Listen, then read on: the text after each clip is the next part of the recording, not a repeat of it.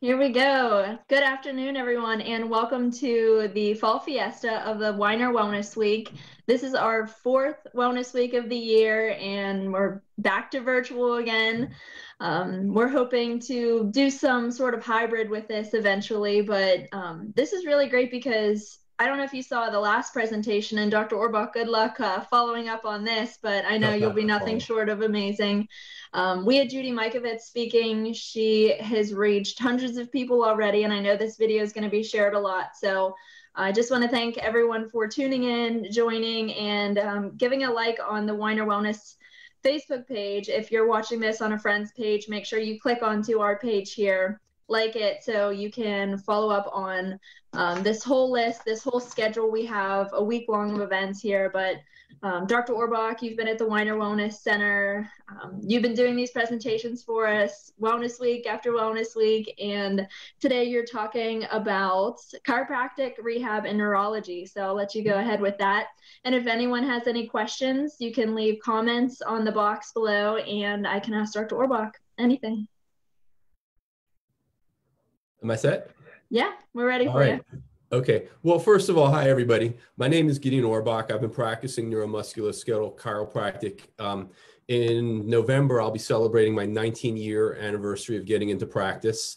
And 2 weeks ago, I celebrated my 13-year anniversary at the Weiner Wellness Center. So I've been at it a while, hardly a lifetime, but certainly long enough to make a few observations and see a few things that work and a few things that don't work. And hopefully we'll get into that over the course of the presentation. You're right, Candace, Judy Mikovits is a tough act to follow. So Judy, if you're listening, I just want to welcome you to joining our team and being part of our show here. So anyhow, this is Weiner Wellness Week. We've talked about that a little bit earlier this morning. This is a state-of-the-art nutrition store. We carry some of the best brands and some of the best products that you'll find anywhere in the country, probably anywhere in the world, but we're also a chiropractic and muscle therapy and nutritional consultation clinic. And my role here is that I practice, as I said, neuromusculoskeletal chiropractic. Hopefully we'll be able to get that into some real detail, and I can give everybody a better understanding of what I'm about, what I can do for them, how I can benefit them, and make it all happen. In a pre-COVID world, this presentation was done live. We had an audience, and I always had somebody, it seems, who was trying to draw me off track or torment me while I was lecturing. And, I've been working on my personality a lot lately, so I kind of enjoy that. It's different on Zoom, of course, but we adapt. You're probably looking at your screen wondering why this chiropractor looks so crooked. Well, that human zigzag, that's me. I have my computer propped up on a stack of books on one side and a stack of notes on the other side, and it's all about just adapting. So I want to encourage everybody to participate as much as possible. We're going to go through a few exercises together. If you have questions, comments, or even moral outrages, feel free to type them into your Facebook feed. Candace will make me aware of what's going on behind the scenes, and we'll roll with it. We'll just keep adapting. So far, so good? All right, yep. So speaking of adapting, let's define the word health, first of all. I know that we all aspire and endeavor to be healthier people and to figure out other ways that we may not necessarily have thought of to take care of ourselves. But what does it mean to be healthy? How can we define this? How can we put this abstract quality of life into the spoken language? So my definition of health is this. Being healthy means that you have the ability to recognize, interact with, adapt to, and overcome your environment, both internally and externally.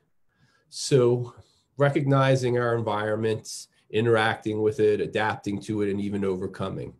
Our external environment, that's what's going on in our world. That means, are we able to navigate ourselves from point A to point B without tripping and falling over somebody's feet? Are we able to drive down the highway without experiencing road rage? Are we able to make our way through the grocery store, picking out the right ripe fruits and vegetables to our satisfaction? How are we interacting with one another? How are we influencing one another? That's the external environment. Our internal environment is a little more complicated. That's the nutrition, the chemistry, the things that we're putting into our bodies, the way our nervous system, our brain is able to regulate our organ systems, to be able to influence our digestion and our metabolism, to be able to get our bodies to move the way that we're supposed to or the way that we desire to move. That's our internal environment. So being able to have control of your environment, to me, that's my definition of health. So in a very egocentric way, I'll tell you that even though my computer is propped up on a stack of books on one side and a stack of notes on the other side, and I look like an asymmetrical chiropractor, I think it's a sign of good health to be able to adapt to what's going on. So far, so good. Big definition number 2. Another word that we throw around a lot and we talk about, especially in a chiropractic clinic, in a state-of-the-art nutrition store, in a wellness center like this, is the word pain. Pain is an individual, emotional, subjective response to harmful stimulus. So pain is essentially an emotion. That's why some people have incredible pain tolerances and some people are irritated and hurt by what seem like relatively small things. There's no right or wrong answer. There's no absolute. Pain is a warning. It's an indication that, hey, I really have to do something about this problem. The hazard lights are going on. That's pain. Some people's hazard lights go on at the drop of the dime. Some go on at a drop of a ton of bricks. And in no way, shape, or form do I want to belittle anybody's experience. Harmful stimulus can be emotional. It can be environmental. It can be caused by a nutritional deficiency. It can be caused by anything that you put into your body, anything that you have contact with. There are a lot of reasons why people would be experiencing pain, including the environmental stressors that we're all underneath in these tricky times to negotiate our way through. But my world is physical. My patients come to me because they have physical aches and pains, because their bodies hurt, and that's what I talk about. And I throw out this disclaimer at the expense of people who have different issues that I don't want to undermine or belittle. So with that being said, let's start with a little exercise that I promised we would include. Let's work on a little bit of deep breathing together. First of all, I want everybody to sit up as straight and tall as they most possibly can. And what I want you guys to do is to inhale through your noses. And as you feel yourself inhaling, I want you to let your chest and your abdomens expand. So we're growing out this way, making ourselves big around, instead of inhaling and elevating our shoulders and shrugging up and becoming big on this plane. So big, deep breath in through your nose. Everything expands. And we're going to hold this for a few seconds and blow out through your mouths. One more time. Big, deep breath in through your nose. Everything's becoming big around. Our lungs are expanding. Our rib cages are opening up. And we're going to blow out through our mouths. So this is low-tech rehab exercise number 1. When I talk about low-tech exercises, that means we're just learning how to move our bodies. We're learning how to position ourselves. We're not going to use expensive, fancy equipment. You can if you want. I'm not going to discourage anybody from building a home gym or going to the gym. But when I talk about rehab exercises with my patients, I want to keep it as simple as possible principle. We want to use what we have and not go off in search of expensive stuff. And we want to make it as user-friendly, as accessible as possible. So over the course of this lecture, workshop, conversation together, we're going to take a few more breaks to take 2 or 3 deep breaths. And as we get more and more into it, I'm going to explain the why, always the why. So we talked about pain as being an emotion, correct? Have you ever been told or heard somebody describe their pain and they went to go see their doctor or their therapist or their chiropractor or whomever it was that was going to help them through it and report, they told me it was all in my head? I think we've all heard that either directly to ourselves or about somebody. And you know what? It's absolutely true. Because pain is emotion, pain is stored in your brain. So what we really have to do, the $100 million question is, what are we going to do with the body where we perceive pain or discomfort or anguish or harmful feelings in our hand or our wrist? How do we intercept those messages between the brain and the body? And how do we diminish the pain by moving the body, by doing low-tech physical things to influence a change in the neurochemistry and a change in the neurological experience? That's what neuromusculoskeletal chiropractic is all about. So let's talk about that. Now I have a pretty good track record over my 19 years of practice of being able to help people with these types of problems and these types of physical pain. I don't have all the answers. Nobody does. And I want you to beware of anybody who claims to have all the answers. But I got a really nice piece of the pie. So here's what we're going to do. Let's imagine that I take a string of dental floss and I tie a knot in it. And I put that knot right here in between the bottom two front teeth. And somebody out there, maybe Candace, because she's sitting across from me, grabs the string of dental floss and gives me a hard, sustained pull. So she's pulling the bottom part of my mouth, my lower jaw forward, using the dental floss as a handle. Can you guys all picture that? So far, so good, Candace? Good. I'm going to have a friction rub and my gum is going to bleed and it's going to hurt. But my real problems are going to be here at the hinge of my jaw, because as you pull, my mouth is going to start to slide forward. And these very small muscles here, they're actually not that small. They're pretty dense. They're the muscles that help me chew, to open and close and clench my jaw and tear through my food. So they're very strong when they're moving on the plane of motion that they're designed to do. But when they have to play tug of war against Candace pulling with her dental floss, now we got a problem. So what's going to happen is these muscles of my jaw are going to tighten and they're going to spasm and they're going to start pulling in a direction that's disadvantageous for me. And they're going to clamp down and they're going to limit the blood supply in that particular area of my body. And there's going to be inflammation built up and I'm going to have a difficult time chewing. Hopefully everybody can see that in their mind's eye. Any comments, questions, moral outrages? Good, so I'm going to keep going. So if we're going to repair this whole scenario, there are three things that have to happen. One, we got to get rid of the inflammation. That's a chemical process. Nutritional Frontiers puts out some great anti-inflammatories. We're a fully stocked nutrition store with some of the best ingredients you're going to find anywhere. We have more anti-inflammatory nutrients than the day is long to list off, but we solve chemical problems with chemistry. The second thing that has to happen is we have to repair the mechanics of the hinge of the jaw. Somehow, some way, we have to stretch these small stabilizing muscles.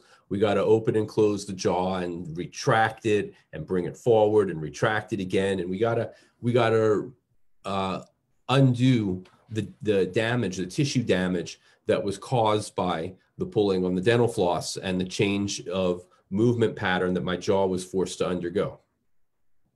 The third thing that has to happen in order to fix all of this is Candace is going to have to quit pulling on the dental floss, otherwise we're doing the same thing over and over again. Now, what does that mean in the human body? Muscles connect to tendons, tendons connect to bone. So a muscle or a group of muscles will tighten and they're going to spasm and they're going to pull in a direction that's disadvantageous for us. If we take the example of a forearm, this group of muscle in here will tighten and it's going to pull towards the elbow, possibly in response to some sort of either blunt trauma or repetitive micro trauma. As I'm typing, I'm overusing that group of muscle. As I'm steering my car and gripping the steering wheel, I'm tightening my hands. and I'm trying to adapt to my environment, and everybody's driving crazy. So I have that everybody except me is driving crazy. So I have that white knuckle grip on my hands as I choke the life out of my steering wheel. It's really the same motion, just different extremes. The typing, clenching of the fists here, cutting my food, writing. So many different activities that we can think of involve curling our hands into a fist. And this group of muscle over the course of time, it's going to tighten, it's going to spasm, and it's going to pull towards my elbow. In the forearm, you can see very well that these bands, these thick bands, these tendons, if you follow the tendon, you come to a point where the muscle and the tendon blend into one. They're continuous with one another. And then if we follow the tendon the other way, it attaches to the bone of the wrist, or maybe we get a little deeper and find the tendons that actually curl fingers into a fist. So the muscle is pulling, the tendon is like the dental floss, and it's pulling, pulling, pulling, creating more inflammation, more aggravating torque, more tension, and it's operating upon the bones or the joints of the hand and the fingers and the wrist, much like the hinge of the jaw is being acted upon as we pull the dental floss. So far, so good, Candace? Okay, we're going to come right back to this in a moment. Let's take a quick break and do a couple more deep breaths. Everybody, please sit up as tall as possible. And we're going to inhale through our noses. And our chests and our abdomens are getting big as they're filling up like balloons. And we're going to blow out through our mouths. Let's do that again. Big deep breath in through your nose. Everything is expanding. And we're going to blow out through our mouths again. One last deep breath. In through your nose. Chest and abdomen are expanding to their full capacity. We're going to hold, and let's blow out through our mouths. Okay, Candace, so far so good? Anyway, so we're talking about how are we going to fix this problem in the forearm, the tendons of the wrist, and the movement of the hand where the actual pain is localized. So what we're going to do is this. We're going to release the tension on the tight muscles. That means we're going to do some therapy, whether it's muscle therapy with Adam, whether it's active range of motion or active muscle release with me, whether it's assisted stretching. We're going to get the tension to come out of the muscle. In turn, the muscle stops pulling excessive torque on the tendons. And then we got to get the hand and the wrist to move the way they're supposed to. So we're going to do the chiropractic adjustments to the hand, to the wrist, to the fingers, to all the joints that are indicated in that region of the body. Now, why is this so important? In between joints, it doesn't matter if we're talking about the hinge of the jaw. It doesn't matter if we're talking about the carpal bones and their formation in the wrist. It doesn't matter if we're talking about the joints of the bones of the spine. Joints have very similar properties. Where two bones come together and they move, we have a joint. And in those joint spaces, we have very specialized nervous tissue called mechanoreceptors. Mechanoreceptors are, generally speaking, pressure sensitive. So if you compress joints or you restrict their ranges of motion and we increase the pressure in the joint, the mechanoreceptors can't do what they're supposed to do. They're sensitive to the pressure. What is it that we want the mechanoreceptors to do? The mechanoreceptors send messages into the nervous system through the nerves of the periphery to the spinal cord, up the spinal cord towards the brain, where they're going to alert the brain to where we are in space. When the brain has good communication with the body, orienting ourselves as to our location in space toward how we're moving, the brain is going to fire at a much higher frequency. The brain is going to have a lot more output to govern the body, to control our organ systems, to control our ranges of motion, to control every single cell of the body, which is in constant contact with the brain itself. When we have tissue destruction, when we have tight muscles, when we have inflammation built up, when we have joints that aren't moving the way they're supposed to, instead of having those mechanoreceptors firing, we have a different neuro brain body communication awareness occurring. And what happens is with tissue destruction, when bodies are tight and spasmed and inflamed and not moving the way they're supposed to, we start to release something called substance P. The substance P will send the opposite messages of the mechanoreceptors to the brain. We start to experience and perceive pain. We have discomfort. We stop producing our natural endorphins and our natural enkephalins, and instead we start to produce chemicals that register as painful, chemicals that skew the communication between our brains and our bodies. We start to lose perception of where we are in space.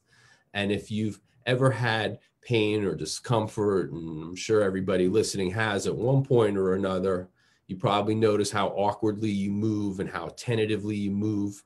Those are the things that we want to be able to eliminate and to correct. So neuromusculoskeletal chiropractic is simply the practice of this.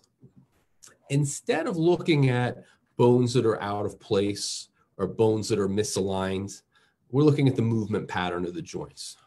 Is my elbow able to bend and extend through its full range of motion? Am I able to turn my head from side to side and look at what's going on in my periphery? If I were to squat down, do my knees bend like true hinges, or do they wobble a little bit like they are rotating instead of hinging? Am I able to make a circle with the bone of my thigh in the hip socket? We're looking at ranges of motion. We're not taking x-rays of people to determine something is out of place or something is misaligned. Now, don't get me wrong. If somebody's in a traumatic accident, if there's a reason to suspect a red flag or a fracture or a break, by all means, we want to get internal imaging and we want to get pictures of what's going on with those bones before we start doing hands-on forceful treatment. If there's been no traumatic injury, if there's no reason to suspect a fracture or deep bone bruises that could turn into fractures very easily, or even if there was a tumor of the bone, if we're not suspecting any of those things, we don't need to take a picture of it. We need to assess how it moves, and we got to figure out why it's not moving the way it's supposed to.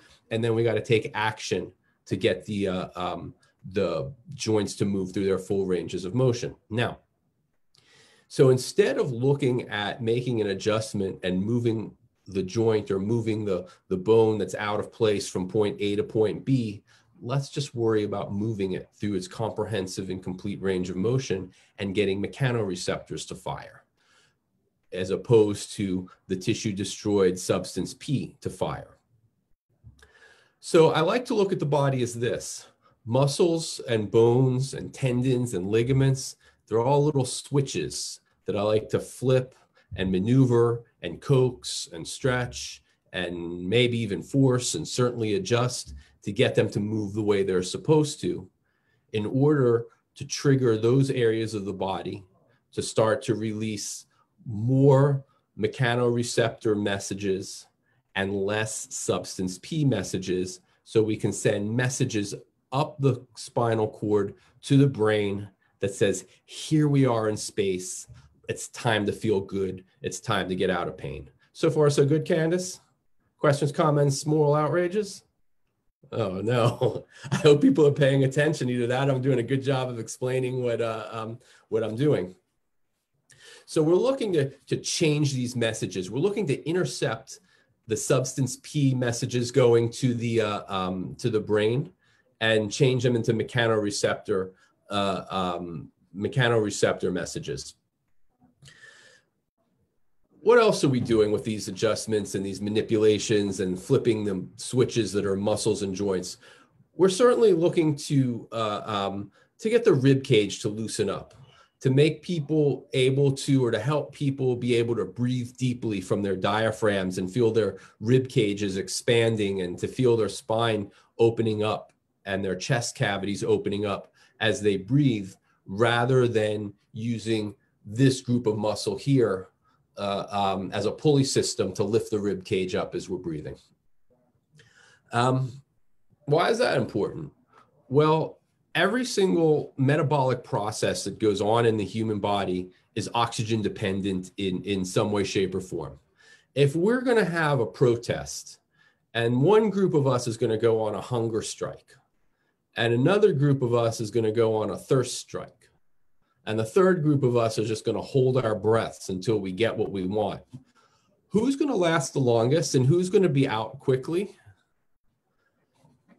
What we really want to do is make sure that we're breathing deeply and comprehensively. And if our rib cages and our thoracic spines are stuck, if they've lost ranges of motion, if they're unable to expand and open, allowing us to breathe, well, of course, we're going to use these what are called accessory muscles of respiration, hiding below my mask, in the front of the neck, at the top of the chest. These guys will act as a pulley, and we're going to lift our collarbone and the top of our rib cage up.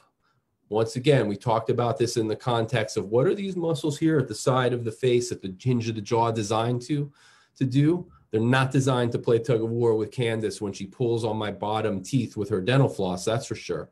Capable of doing it, but it doesn't mean that they should.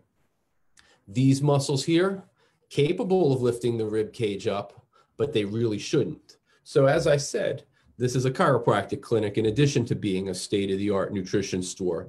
We see, when I say we, myself, Dr. Honigman, Adam Karwa, our muscle therapist, we see a lot of people who have headaches.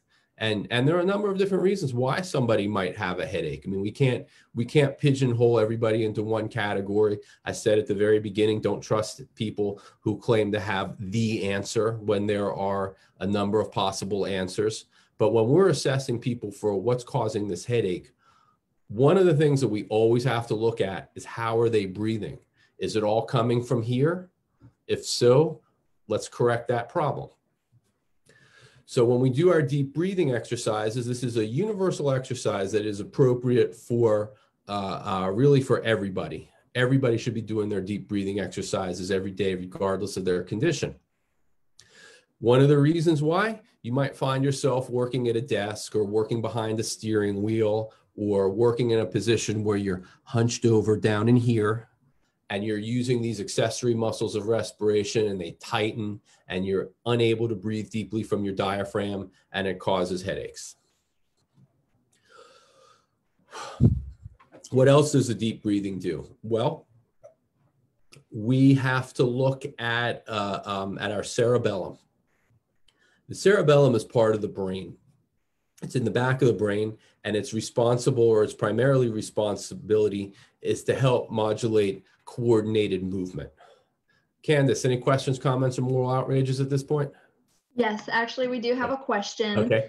Relative to chiropractic, and it's what can you do if a knee replacement is needed due to bone-on-bone pain? And that's something I hear a lot of. So that's a really good question. That's an excellent question. All right. See, this is what I like so much about having the live presentations, is that I'm going to talk about a concept, and somebody up front is, or in the back or the middle or wherever, maybe across the room, is going to ask a question that's 100% relative to the topic, but is a little off topic from the thread that I'm on. And whoever asked that question, I'm grateful. You're making me feel like I'm in a crowded room again. Well, bone-on-bone arthritis that's very difficult to treat because there has to be physical space between the bones so that they can move freely. So instead of saying, what are we going to do to repair the bone on bone? The first question we're going to do is we'll say, what can we do to lubricate the joints and to make sure that even if the space is greatly, massively diminished, we can still move the knee through its proper planes. And I would start with the HA plus, the hyaluronic acid, which is really when I first started with the Weiner Wellness Center, the HA Plus, man, 13 years ago, I think that was you guys' first product. It came out in a gold labeled bottle. I thought Jamie and Dr. Weiner, like, you haven't seen happiness like you saw on Jamie and Dr. Weiner's face when they put out the first product. So the HA Plus, now that has stood the test of time. It was effective then, it's effective now. From a hands-on neuromusculoskeletal chiropractic point of view, let's look at your knee. First of all, let's consider the musculature of your quadricep. Those are the 4 components of the big muscle of the front of your thigh. Your hamstring muscle group, that's the back of the thigh. Let's look at the muscles along the side of your leg, your iliotibial band, your tensor fasciae lata muscle, even the glute medius, the glute minimus, the piriformis muscle. I'm just naming anatomical parts, mainly around your hip at this point. And let's see if those muscles are pulling asymmetrically. And let's study the attachments between the bones of the femur, that's the big bone of your thigh, and the bone of your tibia. That's the shin bone. And let's figure out if muscles are pulling on each other so hard with such an asymmetrical force that it's literally compressing those bones into each other, and figure out, do you really have bone-on-bone arthritis, or do you have the X-ray illusion of bone-on-bone arthritis because those bones are being so pulled together by such a great force on one side and such a dampened down or diminished force on the other side. So to whoever asked that question, man, I'd love to have a look at you and figure this out and see what we can do. And if you're in the Pittsburgh area, we see patients from all over the area. And if you're, this is the beauty of Zoom and Facebook. I know that people are tuning in from anywhere they have an internet connection. If you're not in the Pittsburgh area and you want to pursue this with us, why don't you make sure to send me a message or indicate so. And when I look over the comments and the questions later this afternoon or this evening, let me know what area you're in, and maybe I know somebody or can help you find somebody appropriate who looks at things in a similar manner in your neck of the woods. So far, so good, Candace. Any more, or can I? Yeah, that was great. And I think you really hit it with a good point, starting off with looking at where you are, whether it's bone on bone or whatever the x-ray showed, and looking at lubricating what's there, building that back up. And HA Plus is a great product to start with because that helps with the formation of all of that, building back up the synovial fluid in between the joints, building back up the cartilage.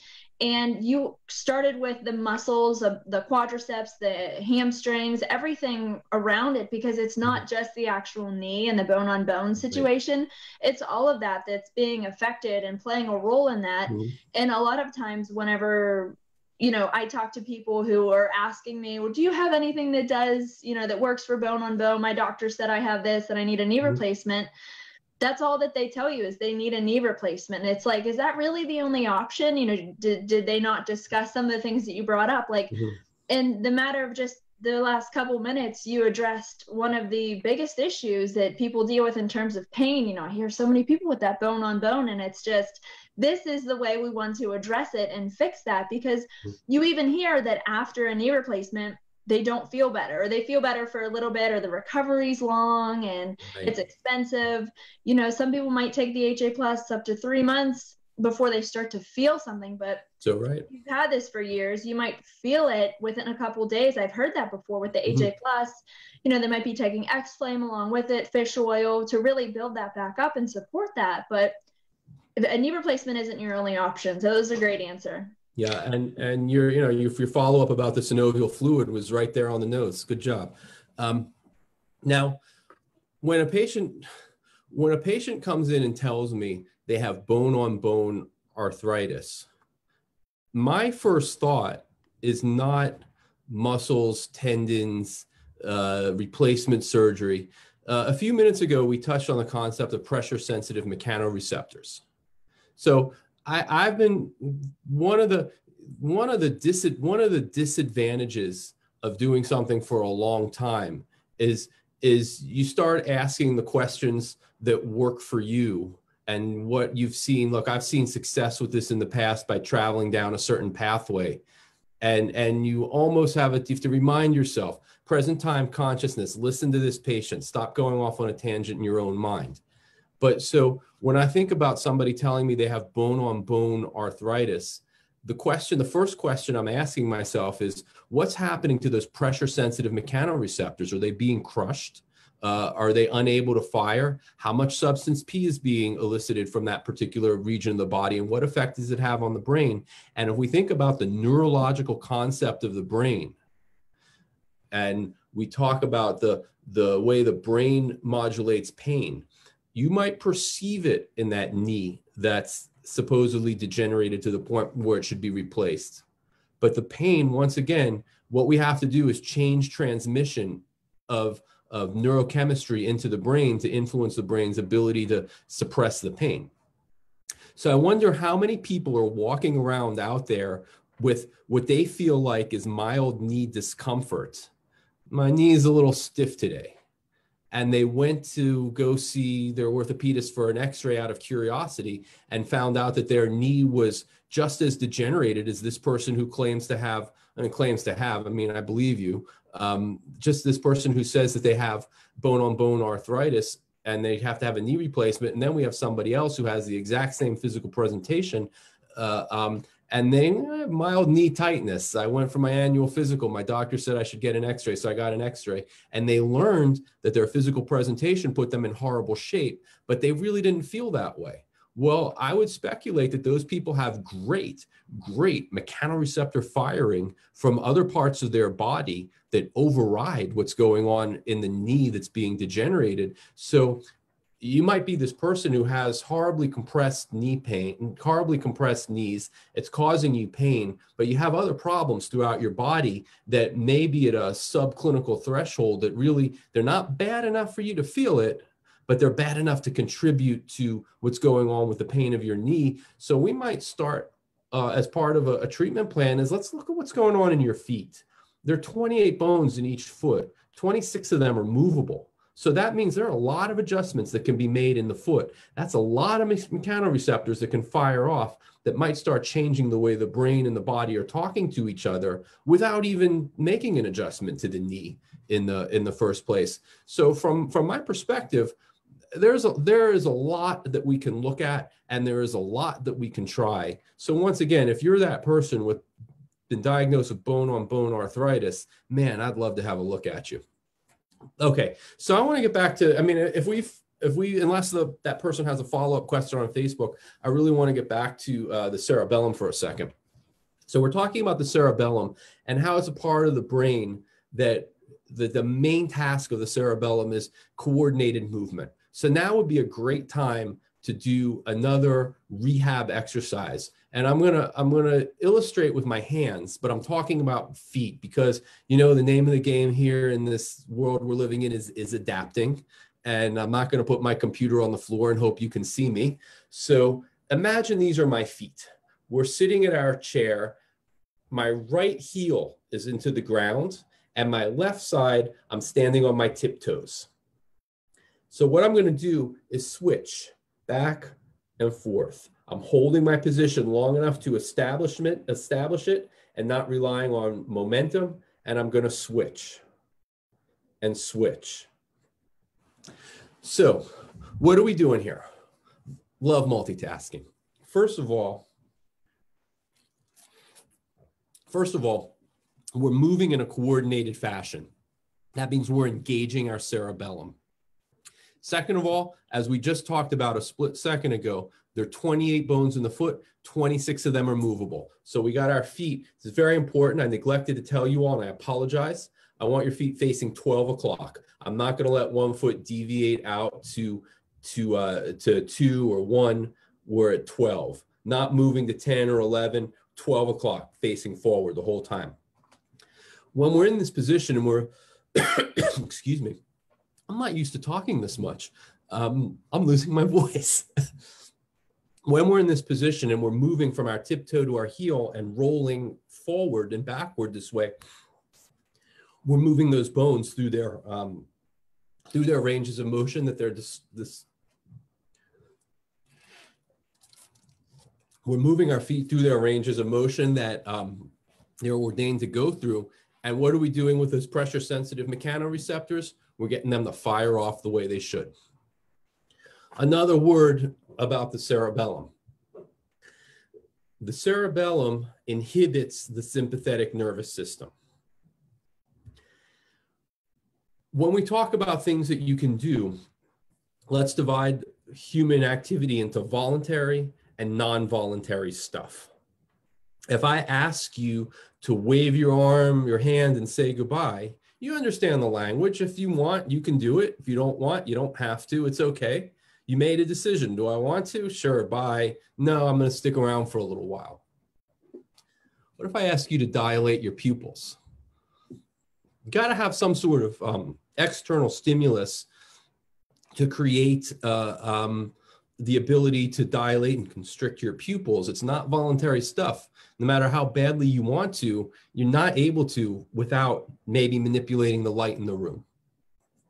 So this non-voluntary stuff that we talk about, we're going to say that's part of the autonomic nervous system. The autonomic nervous system can be subdivided into two categories: the parasympathetic nervous system and the sympathetic nervous system. The parasympathetic nervous system is sort of our wine and dine, rest and digest. Everything is calm, status quo. I think I'm going to take a nap. Sounds good. Our sympathetic nervous system, on the other hand, is our fight or flight. I'm in survival mode. Nervous. Man, I got to talk more often and exercise these voice muscles. The sympathetic nervous system gets us all wound up and ready to survive. So what happens is our heart rate goes up, our breathing gets almost like we're panting, our blood pressure goes up, and blood is diverted away from our digestive organs more towards our extremities, to our hands and arms in case we have to throw a strike, to our feet and legs in case we have to run away. Doesn't sound real appealing to me, but nothing is all good and nothing is all bad. We have to have a sympathetic nervous system. Our species was able to survive all of these years because we had the good sense to run away from danger, most of us.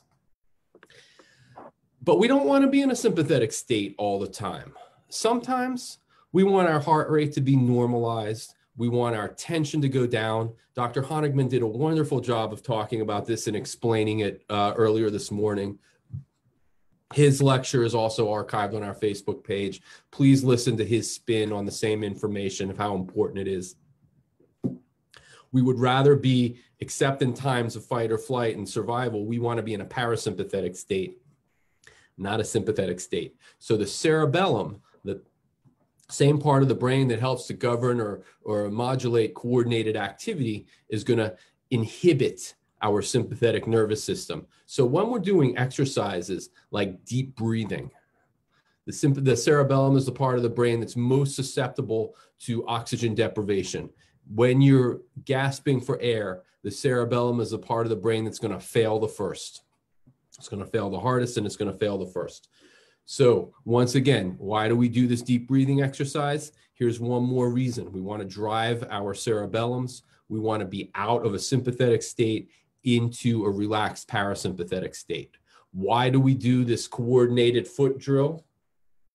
Well, we want to drive our cerebellums and get them to be more active and more engaged. Why? So we can be more in a rest, digest, calm state of being less than a wound up fight or flight when there's no sign of danger. So far, so good, Candace? Okay, so the cerebellum. When we talk about the nervous system, nerves are, when we get out into the body and away from the brain and the spinal cord are the central nervous system. The nerves throughout the periphery are going to be our peripheral nervous system. Our nervous system, our nerves out in the periphery are not continuous, they are contiguous. That means there's a nerve lasts so far, there's a little gap, and then the same nerve continues. So we have these little gaps between where does a nerve stop and restart, and many nerves and multiple nerves and a whole meshwork can come together and act as a unit and influence one another at those little gaps, and that's called a synapse. So how does the nervous system, how do all these nerves know where they're supposed to synapse and where they're not? Well, they synapse based on their diameter. If a nerve is a certain size and diameter, it will synapse with the same size diameter nerve or a similar size diameter nerve.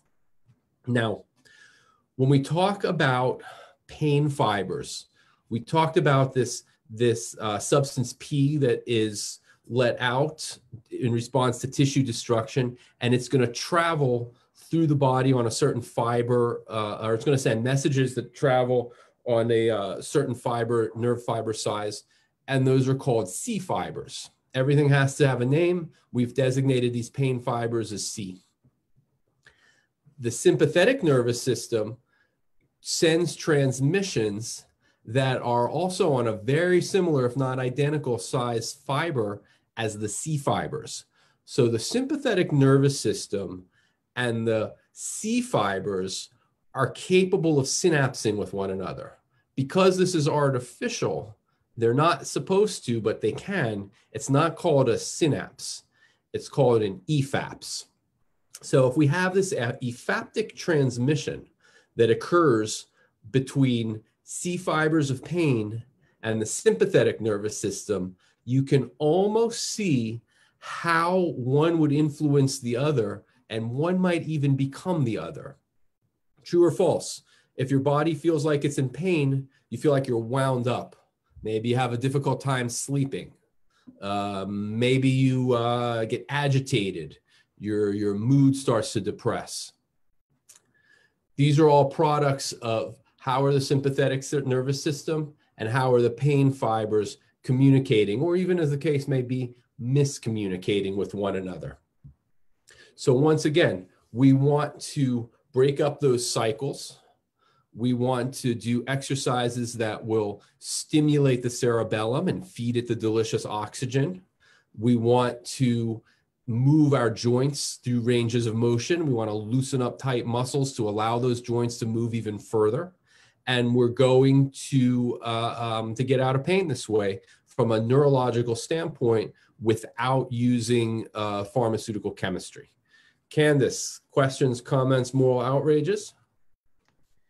Nope, we just had someone else comment from the previous comment, just saying that they had been to the clinic before. They came to see, yeah, they came to see Dr. Weiner when they lived in the area. Okay. So it's just another person emphasizing that this is an issue, the bone on bone, and it's something that can be looked at from a more natural standpoint and dealt with much better. Well, I appreciate somebody giving a testimonial to the things that we're talking about and relating past, hopefully successful experiences. And Dr. Weiner has been gone. We're closing in on 3 years at this point. So to whoever left that comment, I hope that you've done well and you continue to do well. And if you don't have a chiropractor in your area, let us know where you are and we'll help you find one. And continued good success. And thanks for chiming in. So, neuromusculoskeletal chiropractic. People come to see me because they're in pain. People come because they want strategies to get out of pain that will involve some hands-on adjustment and manipulation and changes of how their brains and their bodies are communicating with one another. They're, by and large, my patients are hoping to avoid surgery, especially joint replacement surgery. They want guidance as to what the right nutritional supplementation they should take to help reinforce their healing. Which low-tech exercises should I be doing to help reinforce and accelerate my healing? Those are my patients. But we want to talk about other benefits to being a patient here in our clinic. I'm very interested. I'm profoundly interested in doing things to help people breathe deeper. I really I go out of my way to look for problems in the parts of the aspects of the thoracic spine and in the rib cage where this has to move through a greater range of motion to allow you to breathe deeper through your diaphragm. I'm looking to do adjustments and manipulations with people to help them improve their balance, their systemic ranges of motion, their coordination, their general athleticism. All of these things are done through hands-on chiropractic, which includes a little bit of muscle release, muscle stretching, assisted athletic stretching, the things that we do in our clinic with no equipment other than my minds, my hands, and occasionally an elbow. My patients have ranged between ages 2 weeks old to 96 years old. So I don't really look at anybody's age as being qualifying or disqualifying from being able to help them. I mean, I told you at the beginning, I don't have the answer for everybody. Beware of anybody who says that they do, but I've been able to have an answer or part of the answer or some or even most of the answer for many, many people over a very wide spectrum of age. And we might look at somebody who's been given a diagnosis that seemingly sounds daunting, but it doesn't mean that we can't do something to help them to make their whole biopsychosocial experience just a little bit better. If the things that I'm talking about resonate with you, if you're thinking about, well, I've never seen a chiropractor, I've been tempted to try chiropractic. If you feel like you just want to come in and have a consultation and talk about what you have going on, and maybe we can talk about some strategies that you can do for yourself. I mean, this is an open invitation that I look at. I have a very, very tight social circle. I mean, I have a great relationship with my parents. I have some very close friends. I have the outer rings of my social circle. And I look at my patients as an entirely different part of my social circle that, I think it's really unprofessional to have a social life out of the office with patients. So on one hand, I hardly know people at all. On the other hand, I have a very warm relationship with most of my patients in the treatment room. And I have so many names, just so many people that I look at my schedule first thing in the morning and I crack a grin because this one is coming in, and I crack a wide smile. You didn't even think I knew how to smile, did you? And I smile wide at the recognition of that one's name, and my eyes light up at the sight of the next one's name. And there are people on my roster that I just really, really look forward to seeing because we've done so much good work together, and because they're involved in what it is that I'm putting out there, and you can see how well they respond, and they're grateful to me and I'm grateful to them, and we just do our best to have a good time no matter what the circumstances might be. And this presentation here in some way is an open invitation to the people who are listening who want to join that circle in my life. Let's figure out if there are things that I can do to help you. Let's figure out if there are things I can teach you to do for yourself that maybe you don't need a chiropractor. If you do, God forbid, maybe you don't need a chiropractor if we can figure out 2 or 3 exercises that you should be doing every day. I don't know. Let's put our brains on the problem and get to work at it. So unless there are any other questions, comments, or more outrages, Candace. No, this was a really good overview of just chiropractic in general and tying in the neurology. And my favorite is the deep breathing because that's something that you can do anywhere on your own, and something personally like I've struggled with if I ever sit down to read or get on the radio show or something like this after I've just like run up the steps or something. I really have to reset myself. So this is something that I learned in my 20s that I'd never really thought about before. So it's a conscious effort, but it's something that you could do on your own. If people aren't in the area to come see you or aren't coming to see you weekly or every day, that's something that they could do on their own. And I love that you always get up and make people involved in when you're speaking and just have them really understand it and give them a good takeaway. Yeah, I appreciate that. Thank you, Candace. So anyway, first of all, I want to thank you all who tuned in, and just because I can't see you doesn't mean I won't be checking the Facebook page later to see if anybody was involved or anybody wanted to have some private follow-up or anything like that. So thank you. Thank you all so much for your kind attention. Candace, thank you for your help moderating this, of course. And this workshop, conversation, whatever it's called anymore, this was really about what can your chiropractor do to help you. On Monday morning, I have another presentation, and that presentation is going to be a lot more about what can your chiropractor do to teach you how to help yourself. So this is part one. That's going to be part two. So I invite everybody to tune into everything all week long. There's nothing but good stuff going on here. Because it's all archived on Facebook, you don't have to sit tight for all these hours consecutively of watch presentations in bits and chunks, get what you can out of it. And I look forward to face-to-face contact with as many as possible. And thank you all once again. Yeah, we're all looking forward to this as well. I see that you're on the morning commentary Monday morning at 8:30 a.m. and then you kick it off at 9 a.m. talking about part two to here too. In the summer of 2019, I had a student intern who shadowed me for quite a while. Yeah. And she had a very it was draconian. I mean, she had to do a lot of hours and she had to put in a lot of time. And I was doing like some math in my head thinking like, man, 30 hours a week for 10 weeks. I get sick of myself at a certain point. Jeez, you poor girl. So anyhow, it looks like I'm going to be on the Zoom for 2 presentations in a row on Monday morning. And I promise everybody, I promise you all, like at some point, you're going to get sick of me. I get it, but it's not going to be Monday morning. I got a lot of good stuff and it's different stuff. I'll see you then. Thanks, Dr. O. Thank you, Candace.